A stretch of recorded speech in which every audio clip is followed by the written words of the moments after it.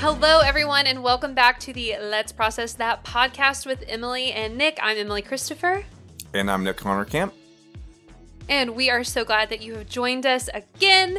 Thank you to everyone who is tuning in. We love and appreciate each and every one of you.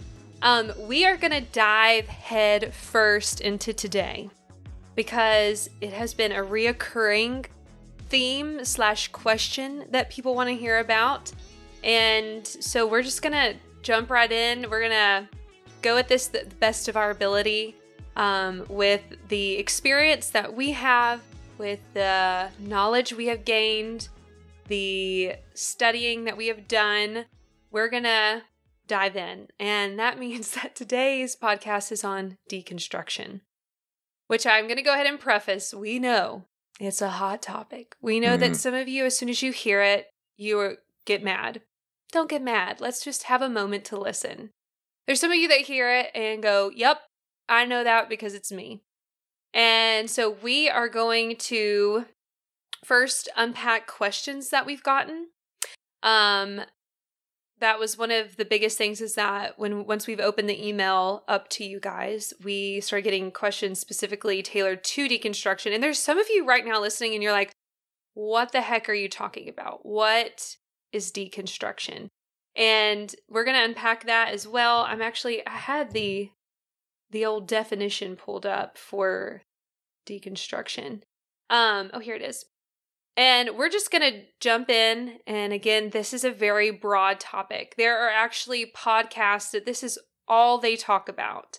So we are not claiming here to be the experts on deconstruction. Again, I could only give you my experience and my knowledge on this, and know that this is another thing that I'm still processing and working through. So, Nick, anything to start before I read the first question? And we also kind of define deconstruction as well. I would just simply say, as soon as our podcast came out, this was a hot topic. People were saying, welcome to the dark side. You are now on this side of deconstruction. I'm like, wait a minute. Don't hijack my story. I'm not on that side. I just let's process that. So I knew we'd get here sooner or later. I do want to do a quick disclaimer that this is not simply a religious conversation. Deconstruction is way bigger than religion. We will talk about religion a little bit because that's the background we come out of, but it's bigger than that. So I just want to put that disclaimer out there. Absolutely. So before I read the first question we got, because it is a pretty long question, I want to go ahead and put a definition behind deconstruction, especially those of you who aren't religious, don't come out of an evangelical background, or who are just totally unfamiliar with the term. So faith deconstruction, also known as deconstructing faith, evangelical deconstruction, the deconstruction movement, or simply deconstruction, is a phenomenon within American evangelicalism in which Christians rethink their faith and jettison previously held beliefs, sometimes to the point of no longer identifying as an evangelical Christian. So that's a little definition for us. And I'm going to start with the first email that we received. It says, I see something like this at least once a week on my Facebook feed, always posted by a Christian. It says something like, some of y'all didn't get God. Some of y'all didn't try God. Y'all tried church. And when the church hurt you, or you found out that liars, fornicators, and fake people also go to church, you concluded that God ain't real or that Christianity is a joke. If people can make you walk away from God, you were never in a relationship. You were just in religion. This is usually a meme of some type that is shared. My question is probably a few questions because my brain doesn't let me make things too simple. Why do you think the Christian response to people deconstructing, deconverting, and or leaving church is to gaslight them about never being a true believer? There's always some flavor of anger, resentment, or condescension, This seems to me like a knee-jerk response from being hurt or rejected, but they don't seem to be able to see it. Do you think they truly believe that the only way one can change their mind about being a Christian or attending a particular church is that they never truly meant it when they were there? Have either of you seen examples of positive, helpful response by church leaders? This seems to be a massive issue for Christianity in America going forward. Just curious about your thoughts and observations. Love you both and love the podcast so much. So like I said, this first one is a lot. There's a lot here. And so we're going to break this up. I first want to say, I'm so sorry that people feel like they have to talk down and talk negatively when someone is processing their faith, asking questions, especially on a public forum that tries to evoke shame on somebody. Nothing quite fires me up more than that. Nothing says this is not love than trying to put shame on somebody. So I'm very sorry that you've seen a lot of these things. You may want to unfollow a few people if you keep seeing that. So that first question, Nick, I want to toss it back to you. Why do we feel like a lot of the Christian response is to gaslight people into thinking that they were never true believers, or like making them feel this shame, like that was shared in this email? Yeah, I feel like I'm pretty well acquainted with this type of thought, and also probably to some level participated in this type of thought as a pastor. So let me just say that right up front, that you don't know what you don't know until you know. So there you go. Mm-hmm. The best example I can give is I followed a pastor who taught me everything he knew. Frank Harvey is one of my heroes. He's a spiritual father. He's a mentor. He taught me everything he knew about ministry and then turned the church over to me. And it was about several years later that I realized that half of what he taught me was God. It was God principles. It was things about God. And half of what he taught me was just Frank. It worked for him. And I was scandalized when it all wasn't God. And half of it didn't work for me. But it all worked for him. It just half of it didn't work for me. I had to figure out my half of it. And that's the way it is with church, is that I believe that half of it's God. It works all the time, and half of it is people. It's church. It's politics. It's an organization. It's the way we do things. And it's very easy to lump all that together, first of all. So I just want to make that delineation. In anything that deals with God, there's usually a God and a human element. And so for them to say, well, you never even met God at all, I don't believe that. I believe it's very possible to have a relationship with God and the church. Those things get completely intertwined, especially if you've been in ministry. And then to separate those two things is a very painful process. I knew a pastor who I respected very much, who was very godly, loved the Lord, had lots of God thoughts and principles, walked in all that, got deeply wounded, and walked away from God. He didn't just walk away from the church. He walked all the way away from God. And you can't tell me that, hey, he had a relationship with church failed him, he jumped ship. No, he became disillusioned. And life is hard. And people sometimes say, well, if there's an all-powerful God, why do you allow this to happen to me? That's a sincere, honest question. And when we give the world a pat answer, when we give people, community, a pat answer of, well, evidently you just formed a bad relationship with the wrong organization, that doesn't really answer their pain, their experience, and what they're walking through. And you and I have both asked ourselves lots of questions since we've left the ministry, since we've left pastorate. I'm not going to say left the ministry. I'm still in the ministry, but pastorate, because so much of that is intertwined that it's hard to separate until you do step aside.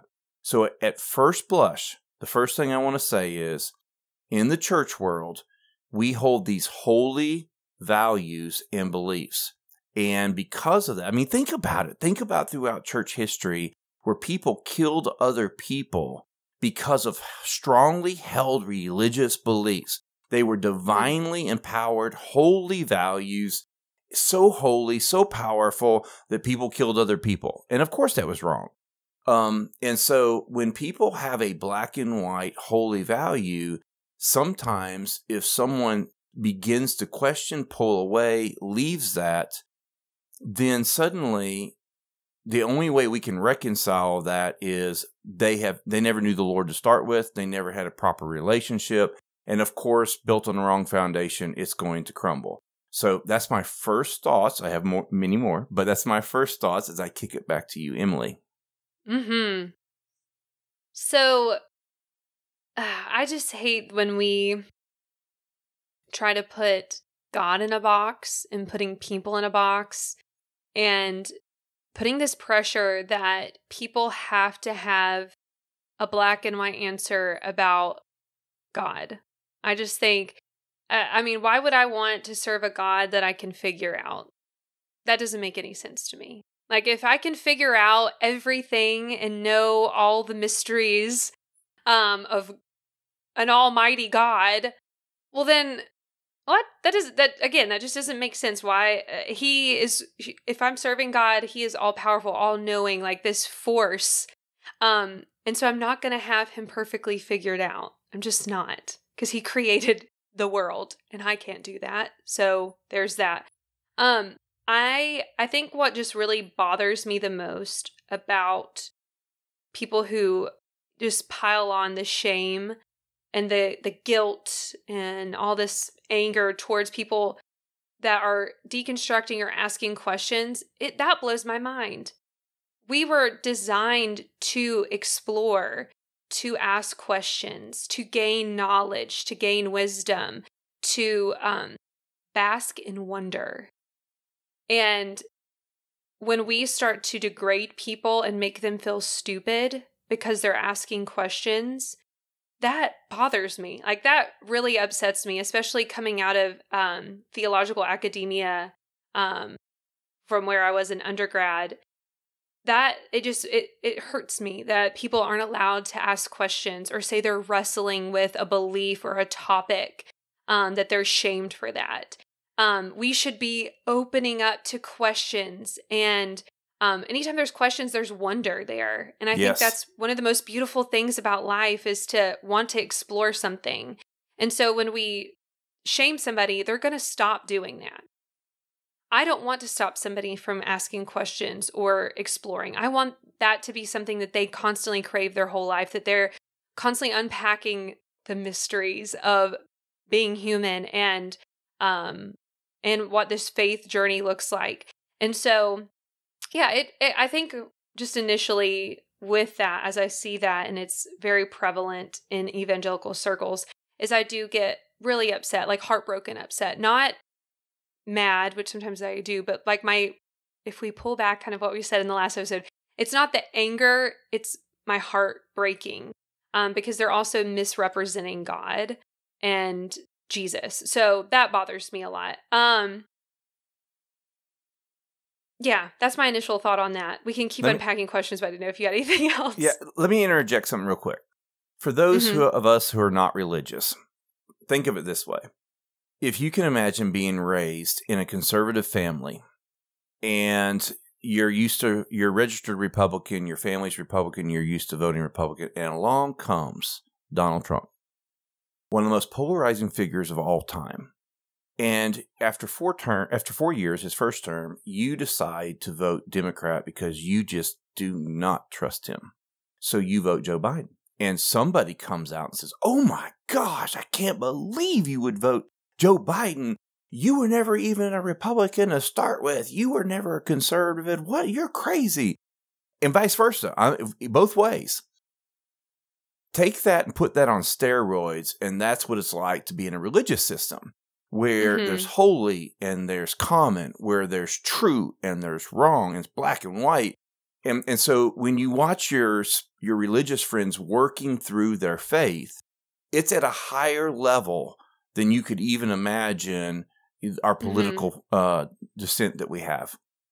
And so sometimes, because it's so venomous and it's so important, we pull all the way away to take space and time to really ask ourselves hard questions, go to places that we wouldn't normally go to receive spiritual understanding.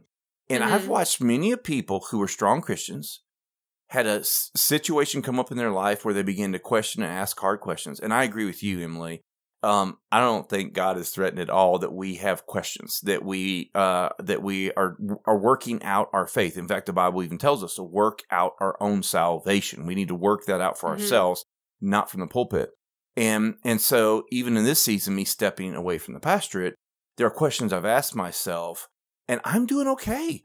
And it's so amazing to me how many people have said, hey, have you changed about this and changed about that? And I said, no, I'm just enjoying the freedom that I have today to ask questions and find answers for myself. So I want our non-religious folks to understand that this is a step above what they may have experienced or seen. Because you and I both know Republicans that grew up Republican, but the Republican Party has changed. It is not the same anymore. Just like the Democrats, we know people who grew up Democrat, and the Democratic Party from 80 years ago is not the same.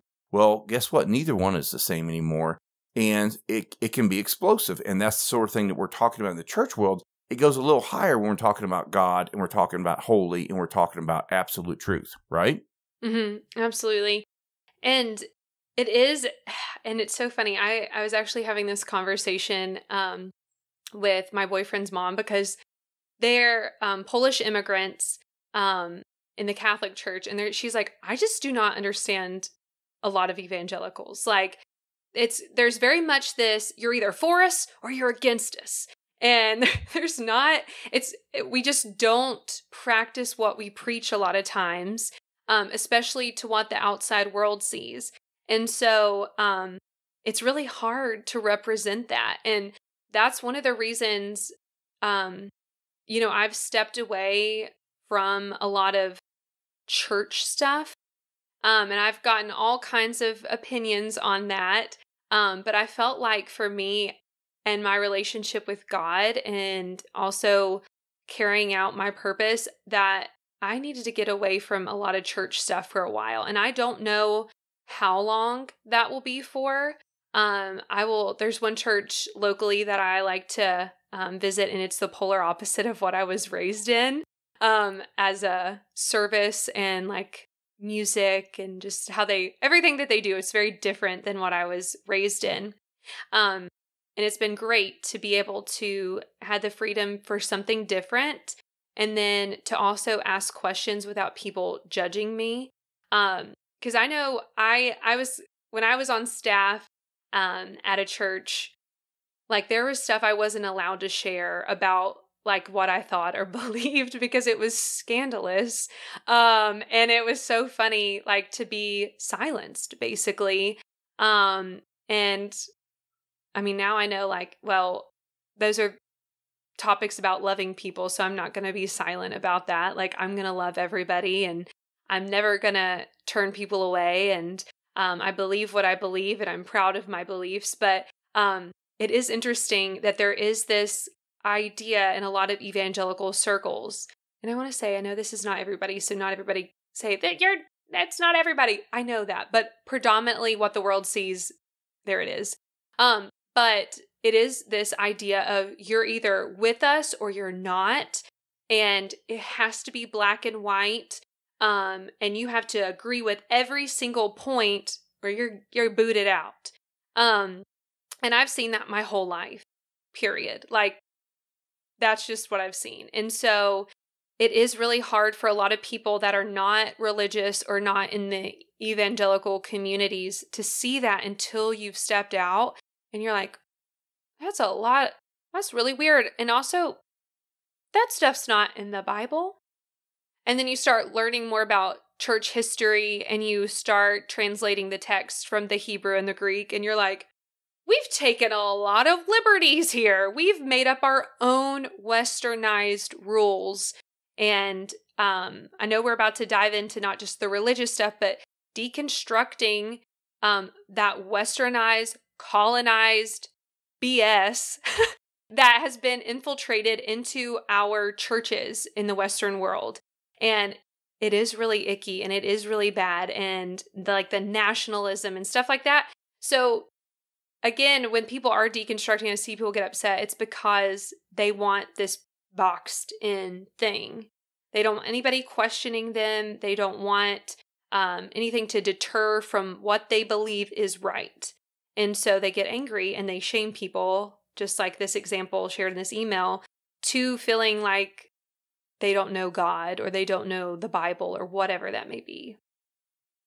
And I don't think that God's scared of anybody deconstructing their religious beliefs and questioning and looking at things. I think that that is holy curiosity, in my opinion. Second of all, I'll go back to what you said. You were on my staff, and there were things that were non-negotiables. I mean, there was black and whites, non-negotiables. You're free probably to feel some things, but do not share that out loud. This is what we represent. And there are negotiables at some point, but there are some big rock items. And even myself, you and I know what it's like to be in the public eye, to represent a conservative Christian evangelical view, be processing and working through some things in private that we cannot share publicly, but we can talk about privately. But publicly, there can be no wrinkle whatsoever, and it's just part of it. And so I just want to take responsibility for having been part of that. And that now, once we stepped out of that and suddenly had freedom for the first time to say, how do I feel about this? And to process it. Now, so one of the things about me is I get to go to a different church every Sunday. Very progressive churches.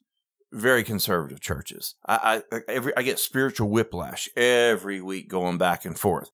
But in saying that, I get to hear reflections and beauty and ideas about Christ and loving people in ways I've never heard before.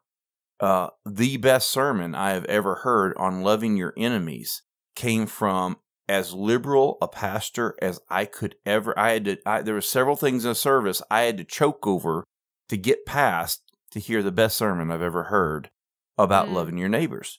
And at this point in my life, I don't have to be all or nothing.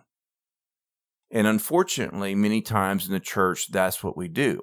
Well, we know since 2020, there's a great resignation from the workplace, but there's also been a great resignation from the church. Oh, absolutely. And back to your original point. I mean, most people say church attendance is off 30 to 70%. So back to your original point, Emily, is what are church leaders specifically doing to make room for people to deconstruct a little bit and figure it all out?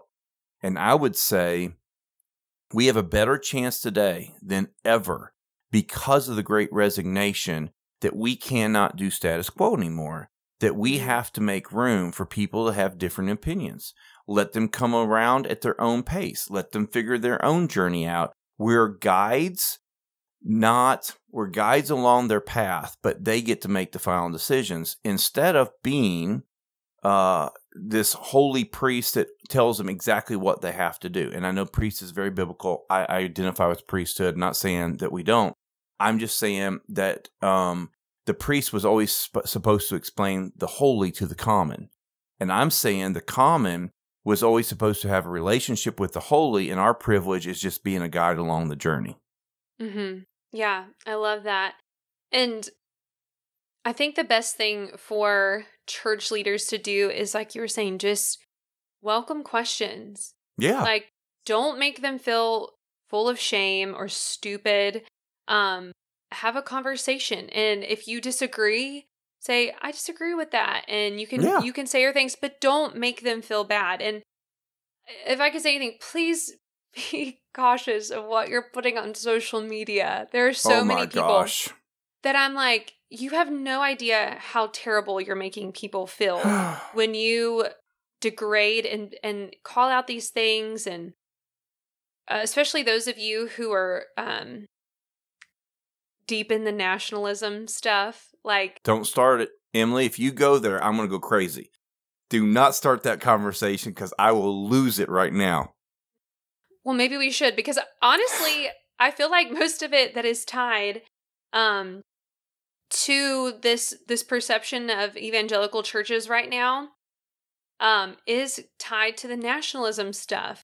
And it blows my mind how we would care more about politics than we do about loving somebody.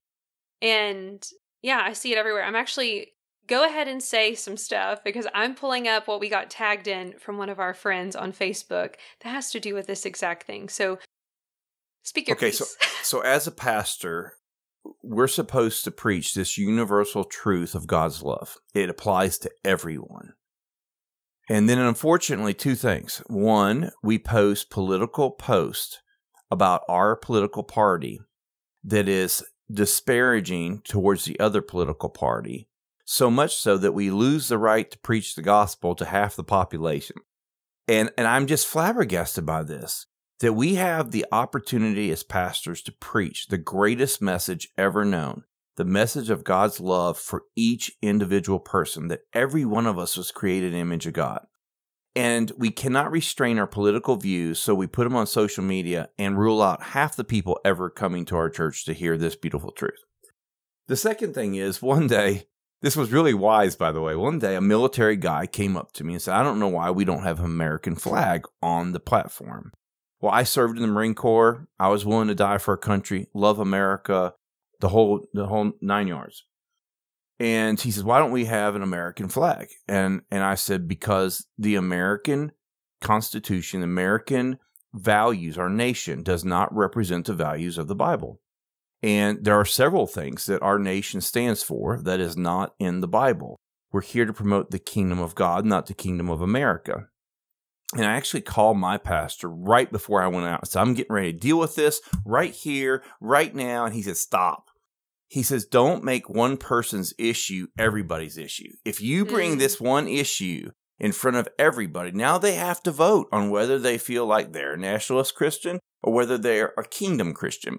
And so, and the disciples, same thing in Acts chapter 1, when Jesus came back from the dead and for 40 days he preached on the kingdom of heaven. They said, yeah, but what about Israel? And he's like, y'all don't get it. It's bigger than a nation. It's bigger than one generation. It's bigger than one people group. It's all people groups, all times, all nations.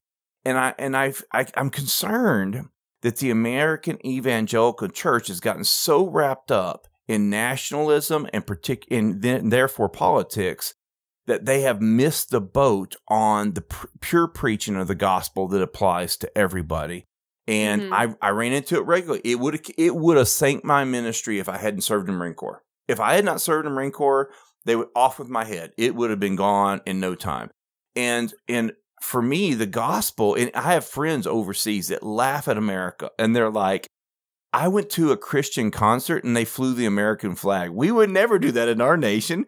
Our nation doesn't represent the Christian way. And I said, neither does ours. And they're like, yeah, but you think you're holier than everybody else. So anyway, that's my lowest version rant I can go on. From here, it just escalates, Emily.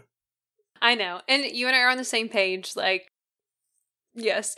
I do want to read, I want to shout out our friend Kaylin Matthews. Oh no. She's going to get me in more trouble. Kaylin tagged you and I in a post, and it's from Rachel Held Evans, who I just love. She passed away a few years ago, but was an amazing author, speaker, thinker, brilliant person. And she just had a quote that said, and this was in 2016, the early church would be utterly baffled by the idea that future Christians would shame someone for not swearing allegiance to the empire. And I'm sure you all can guess what this is referring to. But it's also happened many times where it just blows my mind how we, again, would shame, degrade, call stupid when people don't think or agree with everything that America does. It really shows how limited we are in our knowledge of the world. When we think that we are the best, we are not the highest ranked nation in education. Just if you look at, I was going to say, start listing off things, but there's literally nothing that we're like in the top 4 anymore. And we have this egotistical idea, and it just infiltrates our churches. And then when people start to question those things, and usually that's the first thing to go in deconstruction, you're like, whoa, I didn't realize how political my religion was. Then you start to say, like, I cannot associate with this. And that's just truth. Like, once that veil has been torn back, you see a lot. Okay. So let me pause you there for a second to help some of our friends who are here who are not religious. To just take a moment and say, listen, I think, personally, the military and sports are two of the most important things to deal with racism. When you join the military, you put on a common uniform. When I was in the Marine Corps, we called black people dark green. We called light people light green, but we were all green. When you join a certain sports team, if the school's colors are scarlet and red, you change your external color to be the team color. And there's a bonding that happens in sports and military between black, brown, yellow, red, white. There's a blending that happens that we represent a color bigger than ourselves. And somehow, if you've served in the military, if you've played sports, you have an awareness of racism and a belief in the common good of the people next to you that other people don't get to experience. Now, I say that as an example to say, I heard what you just said, Emily. I love America. I think she's the greatest nation the greatest example of freedom we've ever seen. But I've traveled the world. And I have Christian brothers and sisters around the world that God is still their God, even though they fly under another flag.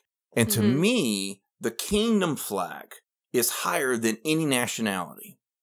The fact that we were dead and now we're born again. The fact that we used to be one way, Jew, Gentile, now we're all one. And I think that the nationalism separates us from all the other brothers and sisters in Christ, puts us at a higher platform than anybody else. And I just throw that away because it disrespects our brothers and sisters who are in poverty, who are in prison, who are being persecuted, who are living out their faith in other ways. To me, being known in the spirit is more important than being known in the natural. And they'll agree with me scripturally, but they won't agree with me in their practicality. Right. And that's mind-blowing. That is mind-blowing. And again, let me preface this because I don't want anybody coming after me either. They're going to. I know they will.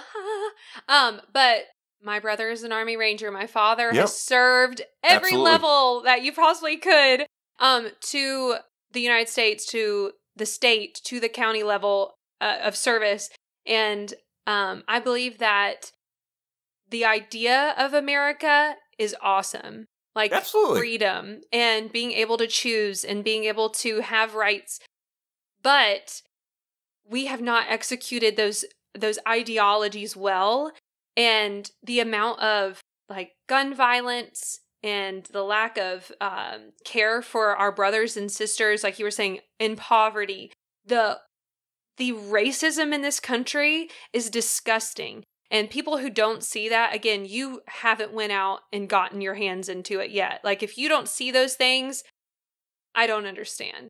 Because to me, okay. I mean, so let's just go there. Let's just go there. You can't say we're all equal at the cross and not see a problem with the Constitution saying black people are 3/5 of a human being. Right. I love America. But I won't put American flag inside the sanctuary because the values of God are this high and the values of man come this high. And that's all I'm trying to say. So we can't let this drive this. That's all I'm trying to say. I love God. I love America. But nationalism cannot drive spirituality. Yes. Yes and yes. And You're pushing me into this. I wasn't planning on going here.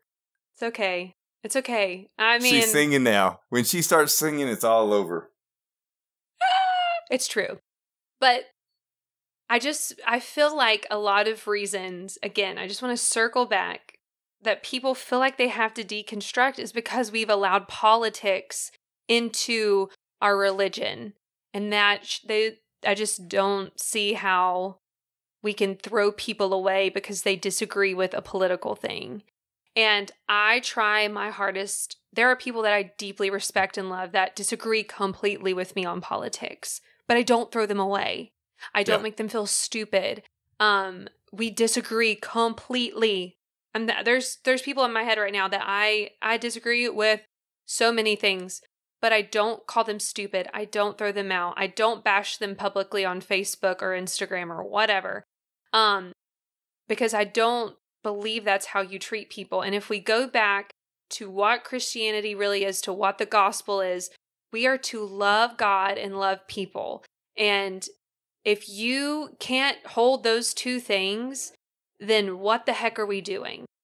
If you think it's okay to publicly shame people, to call people names, and to not love other people that like you would your own family or your closest friends, then what are we doing? And so that's what I will just hop off there for right now, because there's a second part of deconstruction we want to talk about. But as we just kind of neatly put this away for a moment, because I'm sure we'll get a lot of feedback from this will be the one. This will be the one. You've made it this far. We're in double digits now, baby, and Emily's popping off. I'm sorry, I'm not sorry. If you, I mean, go ahead and tell us how you feel. Just be nice about it. And we will respond. Absolutely, 100%. At least one person will say, if you don't like it, get out of the United States. That's not what we said. It's not what we said. We said we're proud to be Americans. We love America. It doesn't belong in our sanctuaries. Yes. Period. Moving on. Looking forward to your emails. We want to talk about not just deconstructing your faith, but deconstructing any ideas, practices, traditions that are not religious based. And so we want to kind of get into talking about, there may be things with like parenting that you're like, I'm not carrying that into my children's lives. Or there could be any kind of ideology that we want to say, hey, I'm going to take this thing that didn't benefit me from my past, from how I was raised, or another experience that I may have had, and deconstruct that. I know one thing that's been brought up, like I said, a lot of my friends have really young children right now, and they're talking about discipline. Yeah, and some of them I knew are you were like, going to go there. I was going to go there if you didn't go there. Keep going. And so they're having to deconstruct. This is the way I still am in a group chat with my 5 best friends from college. And it is so funny because half of us have kids and the other half don't. And our one friend, Victoria, she's from New Jersey. And she's like, the fact that y'all got spanked is mind-blowing to me. She's That's like, fascinating. You got spanked with a belt or a hickory switch or a fly swatter, a spoon. She's like, I cannot understand that. And she's got 2 little ones right now. And so we were all just laughing and talking about like, oh yeah, like this is how I got disciplined. And so maybe that's an area. I'll let you go there since you were going to bring it up anyways and we hadn't even talked about it. But there's certain things that were brought into our life that we may need to tear down and rebuild, deconstruct to reconstruct, just like our faith. But yeah, Nick, what do you think about that? All right, here we go. So I have 2 sons. We have 2 sons. The oldest son I've spanked 5 times in his lifetime. The youngest son I've spanked 5 times in a day. Spanking was one of the best things that ever happened to me. I needed a spanking. I'm stubborn. I'm headstrong. My youngest son, same way. He'll tell you today, I deserved every spanking but one. Here's what he'll tell you. And it worked for him. Reasoning didn't work with him. My oldest son has a soft heart, softest demeanor. And so when we would talk to him and reason with him or take away some privilege he had, that worked for him. I firmly believe every parent is called to discipline their children. If you don't discipline them, then society has to. And society disciplines very harshly. Jail, prison. You have to discipline them. But how you discipline them, I really believe, is up to you. I have some friends who grew up and both of them were spanked. They now have a child and they're like, we tried spanking and something grieved us in our heart when we began to strike our child, that this does not feel like love. I mean, if I really love this child and they need discipline, their behavior is bad and it needs to be corrected, is striking my child really the way to go? And even my kids, they both, one is very quick to pop the little one on the butt. The other one is not. And they're working through that right now. Whether that's a timeout, taking away a privilege, whatever, I do believe as parents, you better discipline your children or they'll be undisciplined and they won't care about the laws of the land and the rest of society, and they'll end up getting disciplined one way or another. But how you discipline, I think, is a topic that everyone should figure out on their own. And for me, I'm glad I was spanked. It helped me know where boundaries and lines were. I got softer consequences by getting spanked than I would have if I had suffered the consequences of my actions. So what say ye, Emily? Well, I'm going to say, one, I don't have kids, so a lot of this will probably change. But I grew up getting spanked too. Yep. And so, but my brother he was like your youngest. Yeah. All the time. Like, he was just a tiny terror.